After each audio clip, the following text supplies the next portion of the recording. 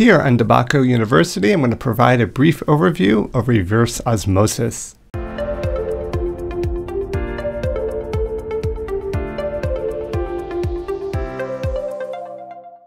Let's look at reverse osmosis use for cannabis production. Well, first off, the basics of the reverse osmosis system.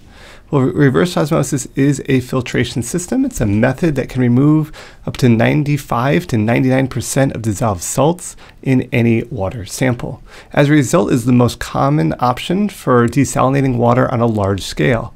Reverse osmosis uses high pressure to force water through a semi-permeable membrane, which results in salts on one side of the membrane and pure water on the other.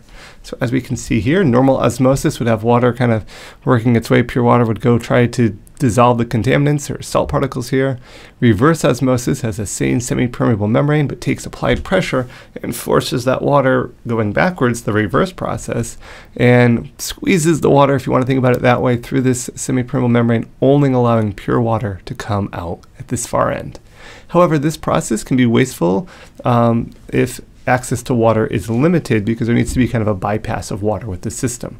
There's typically a 6-to-1 ratio, with 6 parts being fed into the system for every 1 part of pure water that is produced. So while it is great producing pure water, it can be a little wasteful in that 6-to-1 ratio. So again, keep that in mind if water is a very limited resource for you. Why would you want to remove minerals? Well, RO water, reverse osmosis water, will essentially have no minerals. This allows growers to now control what is added to the water. If RO water is fed directly to plants, then calcium and magnesium deficiency is likely. So the reason why we have water starting with basically nothing is that allows whatever part per million you're trying to desire can be all of the elements or nutrients that you're looking to add to the water.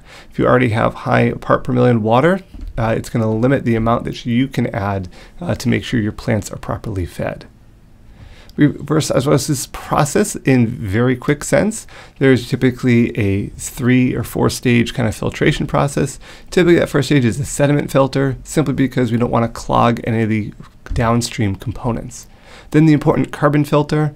Then we have the impurities are removed, and then we have a post-carbon filter. So there are 2 carbon filters, a pre and a post, and there can be multiple stages of these filtrations. The whole goal here, again, is to produce that pure water, as close to that pure water as possible, but reminder that there is that 6-to-1 ratio of lost water. So you need to have a way to kind of drain out that wastewater. It's not harmful water. It's just through the reverse osmosis process. It's needed to kind of flush the system continually to ensure you're producing that as close to possible 0 EC, or 0 part per million end result water.